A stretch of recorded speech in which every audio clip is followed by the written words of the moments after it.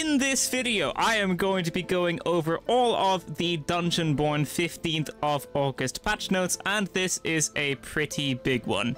We have a new Druid ability that can heal yourself or your allies over time, as well as pretty huge changes to the Rogue and the Fighter. So, let's get into it. New content, added exceptional quality equipment, a new tier between Epic and Legendary. Players can obtain exceptional gear in dungeons and Clotho's trials. Heirlooms can now be upgraded to this tier too. So this is pretty cool. There's just a brand new quality of equipment, which is very, very nice, because I think you find purple quite commonly in the higher end games, but you really don't find gold that much at all. So hopefully now we've got something new and shiny and fancy to look forward to in the dungeons. The brand new PvP mode, Clotho's Trials, officially kicks off on August 16th, which is tomorrow at the time this video is going to go live. Players who earn the Flawless title will win legendary gear and an exclusive kill effect. Compete against top players from around the world and show off your skills. We've also added new Steam achievements related to Clotho's Trials. The nature-themed Constellation event is now live. Druids have gained a new E-skill, Regrowth, offering fresh tactical options for teams. Don't miss out on this limited time event and grab an exclusive cosmetic reward.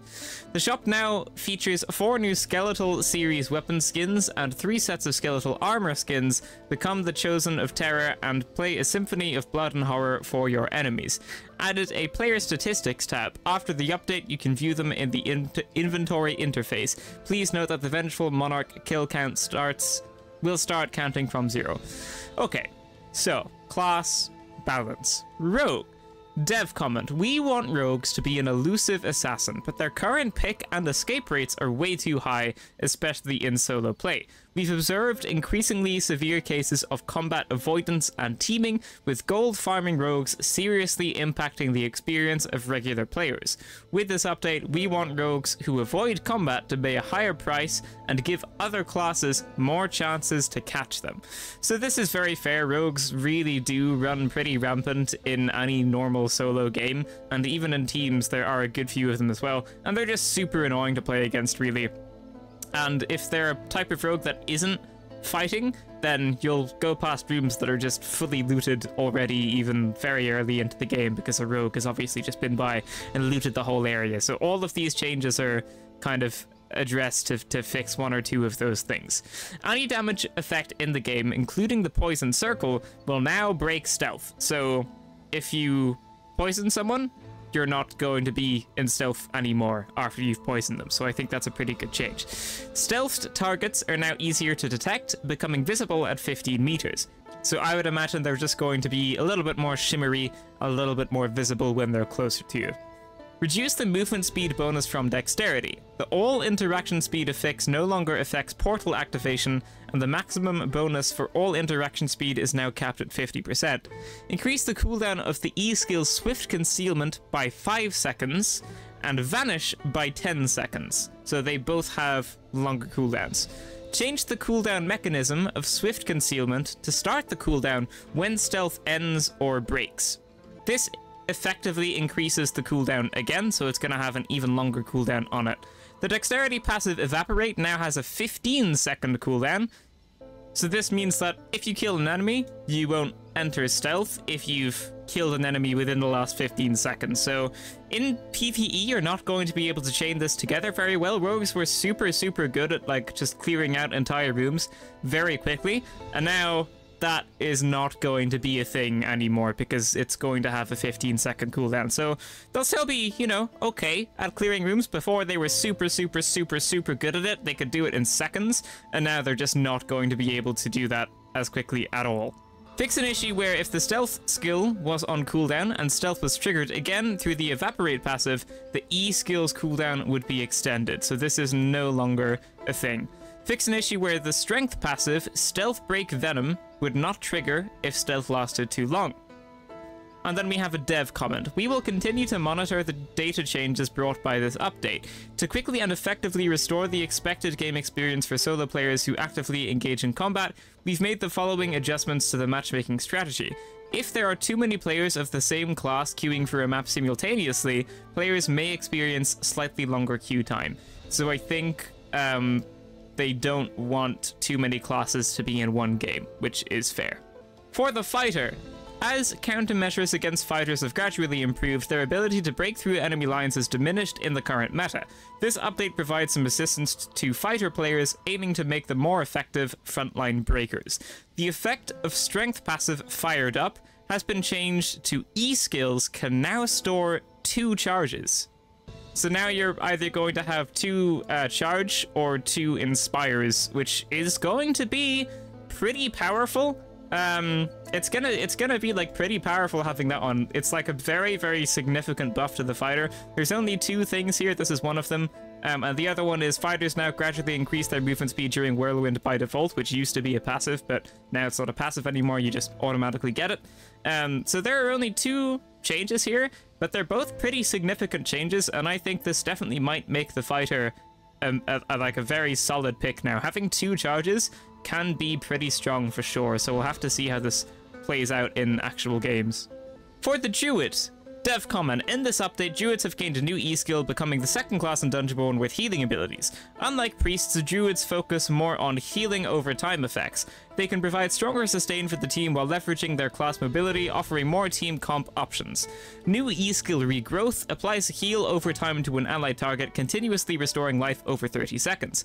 After activating the will passive Seed Pods, the interval between 2 casts of the E-skill Force of Nature has been reduced from 5 seconds to 1 second, and Druid Treants can now critically strike enemies.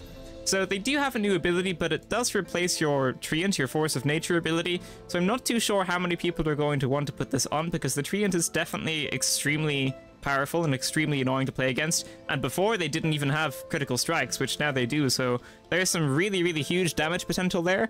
But like this says, if you're doing the correct team compositions with, you know, someone you're like trio stacking with, then the healing over time ability probably can be quite powerful.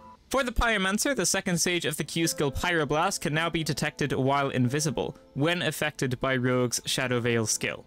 Cryomancer, the duration of the E skill Frost Barrier has been reduced from 8 to 5 seconds, and the skill's healing effect has been reduced by 50%, so this is just like a giant nerf to the Cryomancer's Frost Barrier, which I think is fair, because it was very powerful. When using shadow damage one-handed swords, the melee DPS of Sword and Orb was somewhat overtuned. Additionally, the Sword and Orb's close-range charge heavy attack combined fast shield breaking, slowing, and burst damage, making it difficult for melee characters to gain a consistent advantage after closing in on Cryos. To address this, we've made the following adjustments. The damage multiplier for Sword and Orb's light attack has been adjusted from 0.60.61 to 0.40.40.6. The additional cold elemental damage multiplier for Sword and Orb's enchantment has been adjusted from 0.3 to 0.4. These 2 changes shift more damage to Orb enchantments, reducing the difference between elemental and physical swords and decreasing the sustained melee damage output of shadow swords. The damage multiplier for Sword and Orb's heavy attacks has been reduced from 0.75 to 0.5, and the damage multiplier for its projectiles Ice Slash has been reduced from 0.5 to 0.3. So just a lot of changes to the sword there.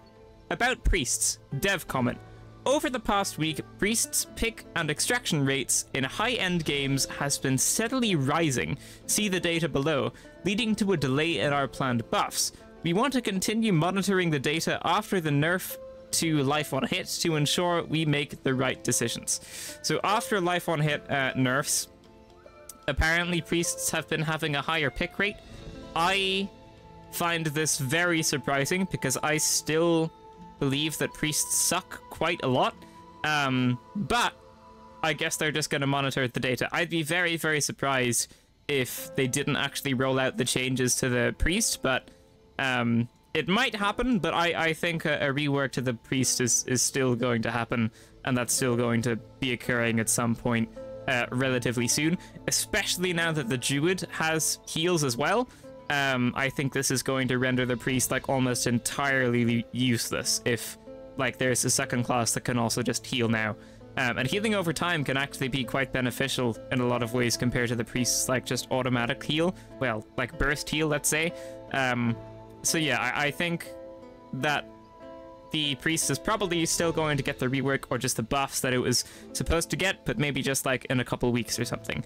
Item balance. Mimic potion optimization. Tired of other players easily recognizing you as a fake chest? You can now transform into various chest types and randomly generate open or closed states and loot beam effects to surprise or jump scare your opponent. So you can like have, you can theoretically have like a purple loot beam inside an open chest, which someone might come and grab, and then you can surprise them, which is going to be quite exciting.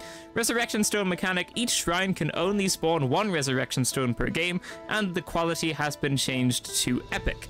Added an effect indicator for the target point of the trajectory when throwing Thunderclap Flasks and Incendiary Flasks, making it easier to aim.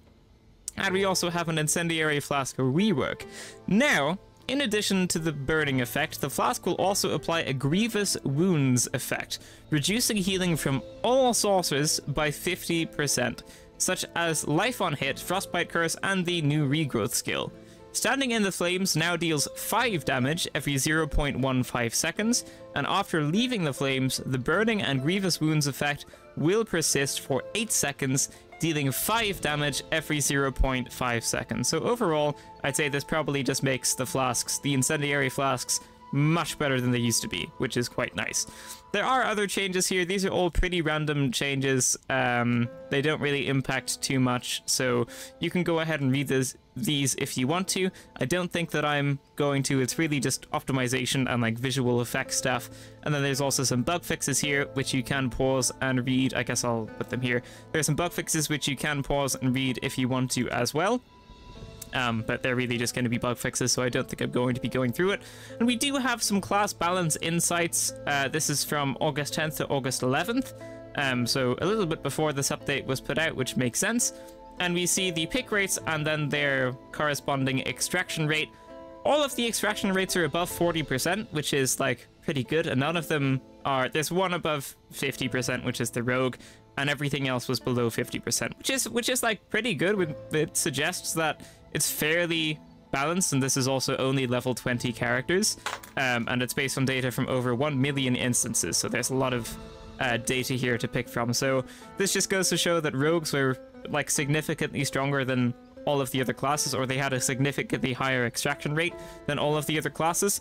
And the lowest extraction rate is actually the Pyromancer, which is a little bit surprising because they're quite a good class, I feel like. But also their pick rate is pretty low. Rogue also had like the highest pick rate by a very good amount, and Death Knight is also up there. There weren't actually any changes to Death Knight just yet, but the life on hit was nerfed, so maybe that's still kicking in. I'm not too sure. But yeah, just a little bit of data there. And then this is in trios. I'm not going to look at that, but I'll quickly show it on the screen if you want to look at it. This is classic mode trios and Clozo Castle, pick rates and extraction rates for that. A little bit of anti-cheat stuff. They've like banned a couple more people and they're upgrading their anti-cheat. And we also have the Moon Gift Celebration event has started, commemorating the incredible first month since Dungeonborne's launch. We have lots of new events, Twitch drops, and free rewards coming your way. Start by claiming your free DLC now and stay in tune for the announcements coming soon. So if you hop on to the official Discord page and you click this button, this is just a free DLC that you can download. And we also have a hotfix, which went out a little bit later on. And we have some bug fixes. Fix an issue that would lock... Okay, well, there's just more bug fixes here, and it was a hotfix, so you can go ahead and read those if you want. I'm not going to go through them. So yeah, the main stuff in this was the rogue got some pretty significant nerfs. I don't think this is going to get played nearly as frequently as it was before, but I think it's still going to be a very okay class in the right hands. We do also have a new druid ability. It does replace the treant though, so I think that's still going to get used a lot, but I'd say this ability might get used a little bit in teams and stuff like that. It does heal for like a very decent amount, so we'll have to wait and see. The fighter, I think, is going to be a lot stronger now. Having the 2 E-charges is going to be very, very, very powerful, I think. And then the Cryomancer also got nerfed quite a lot, so I think they're going to be a little bit easier to take out now than they would have used to have been. And yeah, that is pretty much it. So there you go. Thank you so much for watching, ladies and gentlemen. That is going to be it for this video. If you liked it, leave a like, subscribe, and we'll see you in the next one. Farewell.